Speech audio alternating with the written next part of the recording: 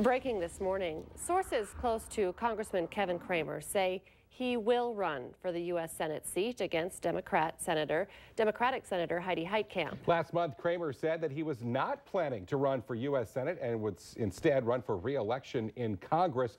But that all started to change this week as rumors started to surface that he may be changing his mind. Now, just this morning, Valley News Live has been able to confirm through some high-level sources that Cramer is, as we mentioned, going to run for the U.S. Senate seat against Heidi Heitkamp.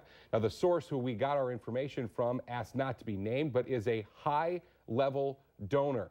Obviously, this is a major story that has huge impacts, not just on North Dakota, but really the nation as a whole. We will continue to watch this story. Stay with Valley News Live and the Valley Today for more updates.